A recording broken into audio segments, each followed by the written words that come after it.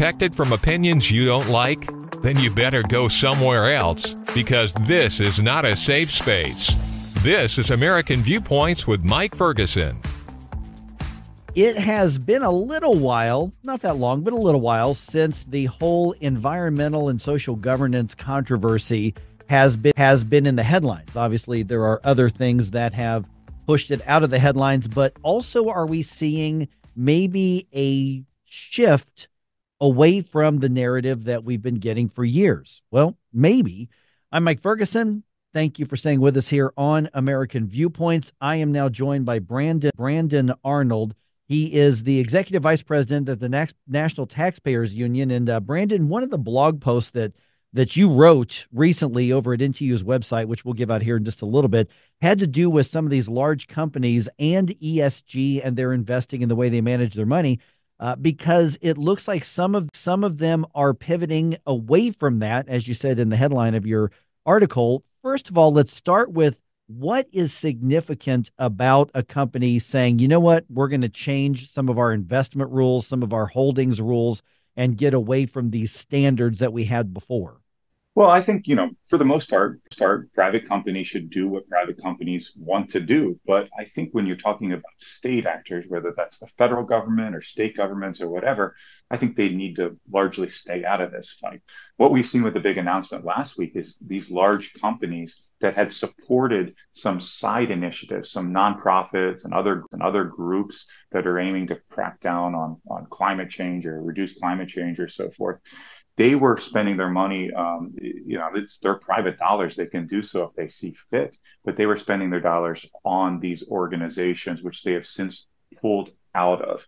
And, the problem I have with some of these organizations, these climate change oriented organizations, is oftentimes they call for things that I would think consider bad policy, higher taxes, stricter regulations, and so forth. So there are some concerning elements to being involved in these types of organizations. And the fact that they're pulling out, to me, suggests that they are recognizing that there's a lot of folks out there that think companies ought to stick to what they do best, and that is make stuff, offer services, provide financial products, whatever that thing that they do is, should be their primary area of emphasis, and not wading into social, environmental, and other issues where you have a lot of division and a lot of disagreement amongst Americans.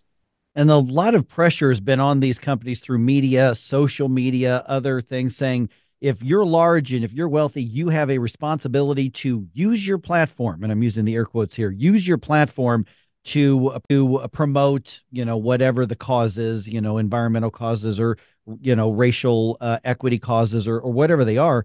And so the argument being that they're a private company, but they should be pressured into using this. What are some of the organizations that they're backing away from and pulling out of and maybe getting back to just doing business? Yeah, I mean, the big one is called Climate Action 100 Plus. That's the one that we saw the announcement about last week. There's certainly other groups out there that they've supported over the years that dabble in all sorts of, not just environmental issues, but social issues and gender-based issues and so forth. And, listen, they're private companies. If that's what they want to do with their money, then they should be allowed to do so. But I think they need to recognize something that the GOAT recognized years ago. I'm speaking, of course, of Michael Jordan. Michael Jordan, many years ago, you may have seen this, said he was asked to endorse a Democratic candidate for the United States Senate in North Carolina. And he said, I'm not going to do it. He said, whether I agree with him or not is immaterial. But I'm not going to support a Democrat because guess what? Republicans buy shoes too. And Republicans go to Chicago Bulls games too. I'm going to stay out of the fray here. I'm going to stay out of politics and focus on what I do, which is becoming the greatest basketball player to ever play the game. So I think companies have increasingly adopted that Michael Jordan type philosophy, which is let's make stuff. Let's offer services. Let's not wade into issues where we're going to maybe some of our clients and some of our consumers are going to like, but some of them maybe don't. You're talking about some big companies, that recent change with some of them backing away. We're talking, JP Morgan Chase, State Street Global Investors. You're talking about some really large companies. So you're talking about some big money. Is this a market response? I mean, is this a response to people saying we don't want you violating that Michael Jordan rule, or is this some other business pressure that's been on these companies? Because there's been a big pushback, when it comes to these companies buying into the political activism or the social activism. Yeah, I'm sure it's a combination of things, and there's certainly some business interest here. Like I said, some of these groups are advocating for policies that may hurt the bottom line of certain companies. So when they see that, yeah, they want the credit for doing quote unquote the right thing amongst consumers, but they also have to look at their bottom line. If these groups that they're participating in are calling for higher taxes, for instance, well, guess what? That cuts into their ability to innovate, and create new products and deliver things to their customers that they want. So I think there's kind of a push and pull there, and it's a tough needle to thread. We've seen companies obviously take some really huge missteps in this space here. The most notable would be Anheuser-Busch. Bud Light did this ad campaign or whatever on social media with a transgender individual, and got a huge amount of backlash for that. Anyone that went into a liquor store soon thereafter would see mountains and stacks of Bud Light and virtually no Coors Light or Miller Light or what have you. And there you see the private sector, private individuals expressing their frustration with a company, which is how I think it ought to work. If you don't like what a company is doing, if you don't like the causes that they're supporting or the way that they're running their business, then you could vote with your dollars and choose not to do business with them.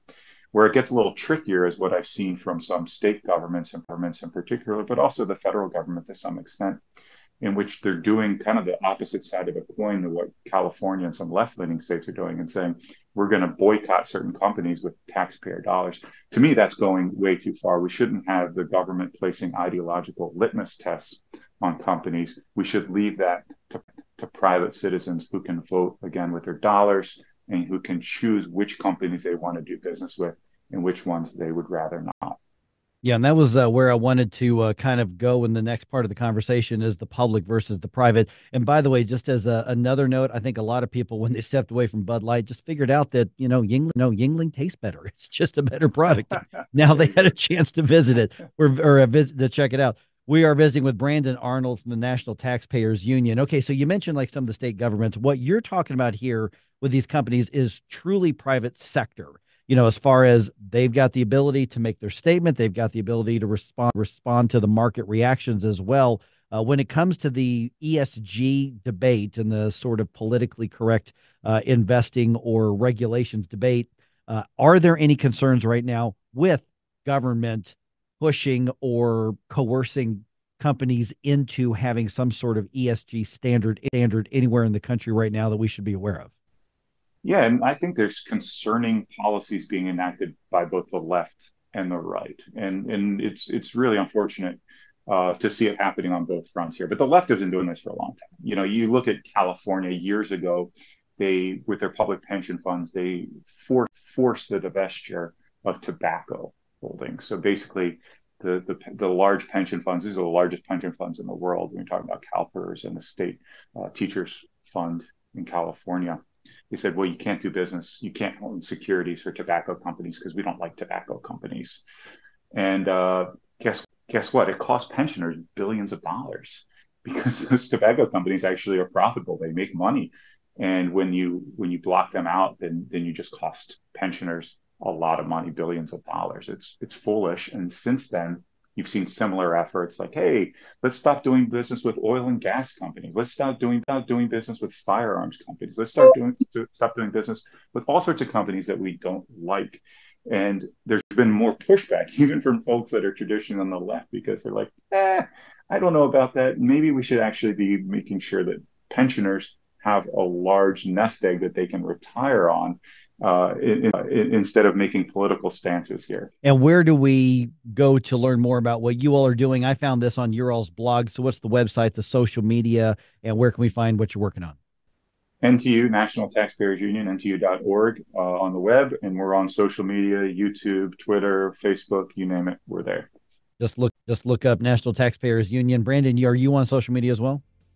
I've actually divested myself of social media, so I am not. Good for you. Can find our company on there, our organization on there for sure. Don't blame you one bit. Brandon, thank you so much. Thank you, Mike. Just ahead, here's a big question the Supreme Court's going to be taking up here in the next day or so. Should social media companies be allowed to censor? Should they be allowed to be biased? Get a perspective on that just ahead right here on American Viewpoints.